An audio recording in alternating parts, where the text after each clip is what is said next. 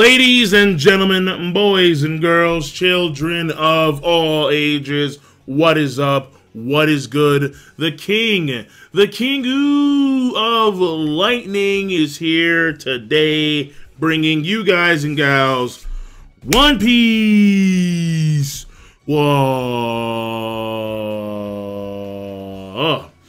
Jitsu Daisuru. One Piece chapter 847 review. If you have not seen the live reaction, there'll be a link in the box below for that. Now, that being said, folks, this chapter, the insane big bitch, Big Mom, dropping a few bombs here or there. Fuck Lola. I don't give a fuck about that Vivera card. If not for Lola, I would have been Pirate King. Gonna be Kaido. Kaido! The monster! The freak himself, Kaido. Gonna beat red-haired Shanks. And we don't know the time frame, but this was clearly years ago. And years ago, we can easily assume that Whitebeard was in a better condition compared to what we saw during the Marineford War. So she could have been a Whitebeard who was in better condition if the marriage between Lola and whoever had gone down. Whoa. I mean, it speaks volumes, not necessarily for her, meaning Big Mom. It speaks volumes for the person Lola was going to marry. Who on earth could this person have been? Whoa. I mean, we're talking about either someone has huge influence in the world government, but I kind of doubt that because they're a pirate family. So it would have to be pirates or some other powerful kingdom that is not necessarily tied to the world government. Like, just who? It could be someone that we've seen. It could be someone that we haven't seen yet. I don't know. But the possibilities are just like, whoa. Whoa. Endless, man. Like, Kaido would have been terminated. Shanks would have been terminated. Whitebeard in better condition would have been terminated. Big Mom.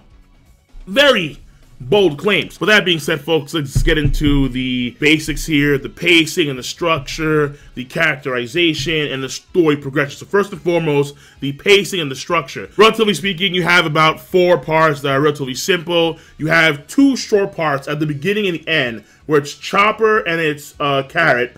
And basically, Carrot got captured. Chopper's gonna make his escape, and then he's gonna save Carrot in the process, and so on and so forth. Then you have Brook and Pedro, they're on the move. Then you have the middle parts. Mainly it's part 3, which is like the meat of the chapter, where you have Big Mom, part 3. You have Big Mom talking to Luffy and Nami about Lola while being Pirate King, and Luffy talking smack. You're getting cheeky for a Yonko, which I will get my thoughts on very soon because Luffy's making bold claims, very bold claims, but because she's a Yonko, she has well earned the right to be cheeky, very cheeky. And then part 2 is Big Mom talking to the Vincimo family. So those are the 4 parts of the chapter. And overall, from that pacing standpoint, it was relatively fine because part 1 and part 4 are really short. Part 2 is about like 4 pages, and like the meat of the chapter is part 3 for sure. So they shift focus here. And in all honesty, I don't really mind not having that much time on Chopper because, I mean, yeah, it's Chopper. And what's going on with Brook and with Pedro, that's going to be a primary focus in the next chapter, obviously. So the end of this chapter is set up for the next chapter. Again, the end of the chapter is set up. The beginning of the chapter, the Chopper stuff is not really, like, I guess it is important overall, but why exactly, I'm not too sure, but it is what it is there. And then again, the main me here is the Big Mom stuff. Big Mom and Vince Milk, and then Big Mom, Luffy, and Nami. So that's the overall structure and the pacing. Story progression here also ties into the pacing, relatively speaking, but we found a few things more so when it comes to part 3. Now, first and foremost, you have Brook and Pedro. Once again, they're on the move. Brook is going to infiltrate the Poneglyph area, which means he's going to fight against Lord Smoothie, which is not going to turn, or it shouldn't turn out well, given how high her bounty is. However, the possibility of Brook's body negating her powers is just that. It's a possibility. Her powers won't work well on Brook because Brook is just bone, and we saw her draining the moisture out of a human being. But even still, it is safe to assume that she has other combat assets as opposed to just draining humans of water.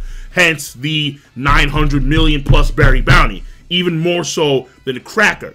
If Brook does beat Smoothie in solo combat, like, I would really question Oda. Like, what the hell, dude? Like, wait, what? Like, this should be just pure stealth for the most part. Ultimately, the goal here is to get a copy of the poneglyph. So, how that's gonna roll, I don't know. I mean, how do they get a copy in the first place? I mean, maybe they have papers lying around in the area of copies of the poneglyphs. Who knows? We have to see how that rolls out in the next chapters. Number 2 for story progression is how Big Mom, she was talking about how she got the treasure from him as a means of making up for the candy that he ate. Well, among the treasure is the Tamate Bako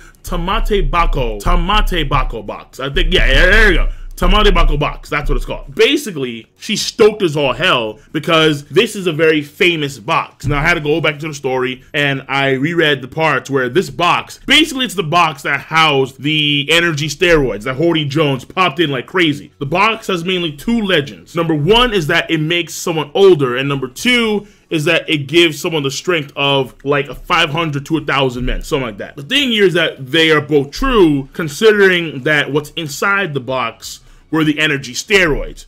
Where you pop in energy steroids, it makes you significantly stronger, i.e. Horty Jones and his crew. But if you use them too much, the end result is you turning old.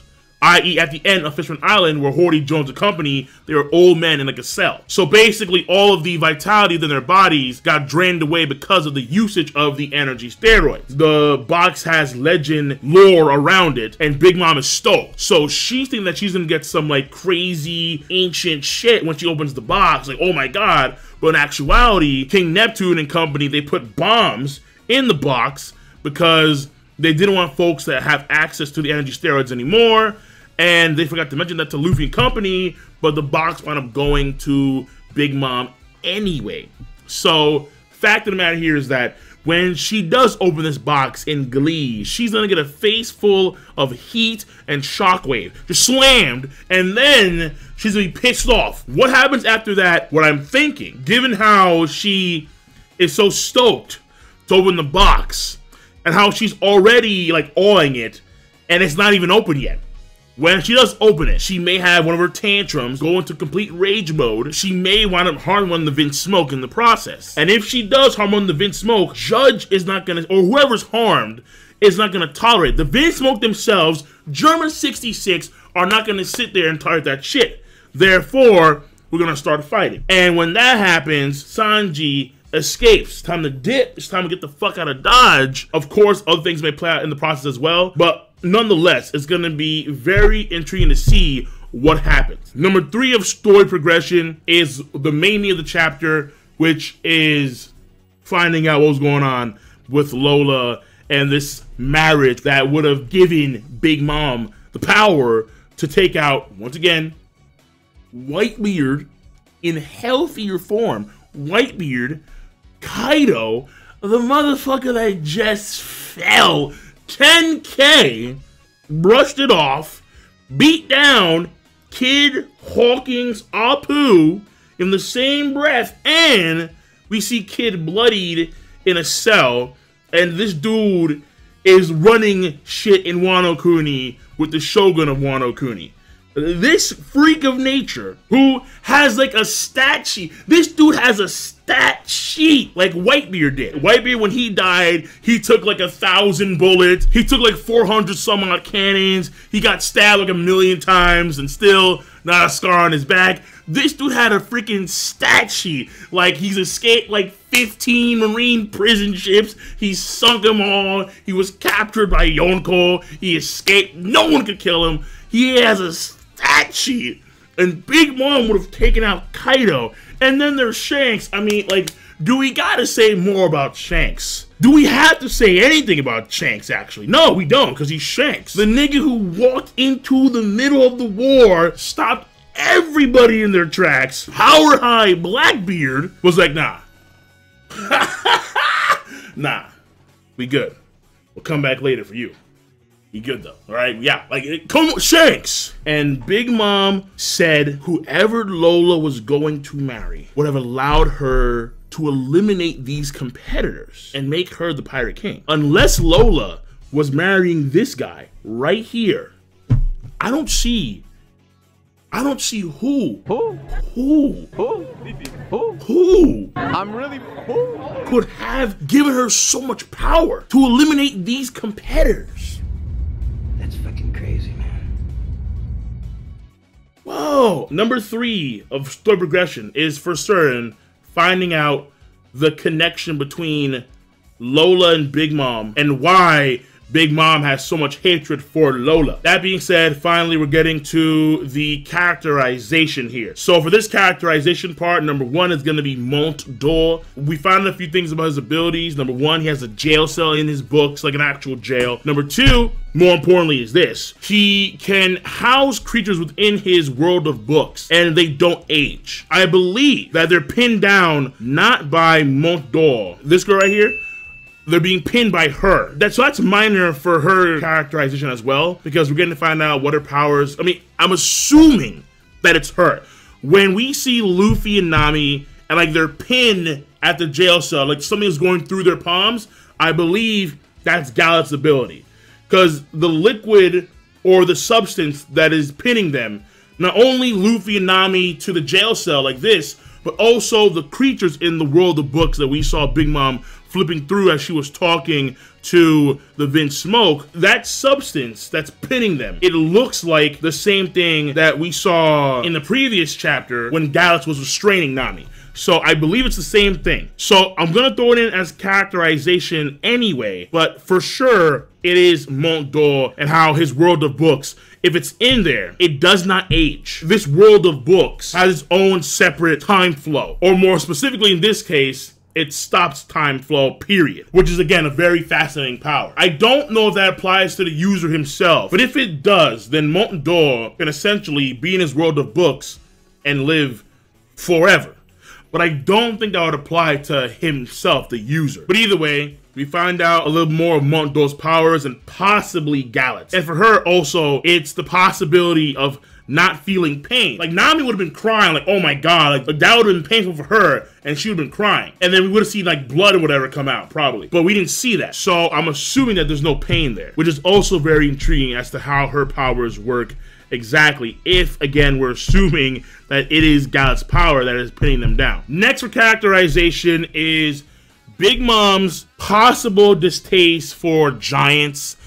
Why? I mean, she has a size complex, obviously. Judge is talking about the giants. I've only seen oversized humans, but not giants. And she's like, no, you must have missed them. Of course you must have missed them. But when he said that initially, she had the face on like, I will eat you. Like, I will kill you. I will chew on your bones if you don't stop talking right now. And number 2, obviously, is Big Mom's hatred for Lola.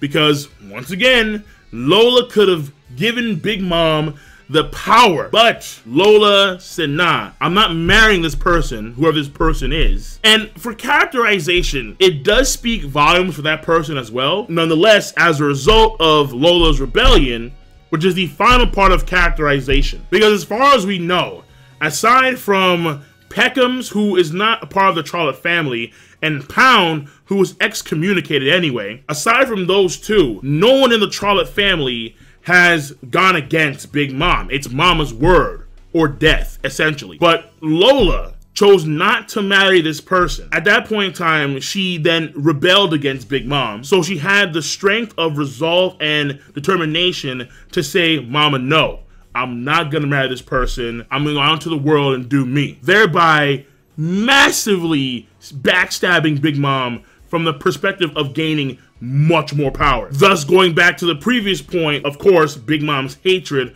for Lola. So, that being said, folks, I'm done with the chapter review. Overall, the chapter, I'm going to say it was a good plus to great chapter of One Piece. And I'm going to see you guys and gals later. So, King of Lightning, rate the video, comment, and subscribe as always. Peace. Have a nice goddamn day.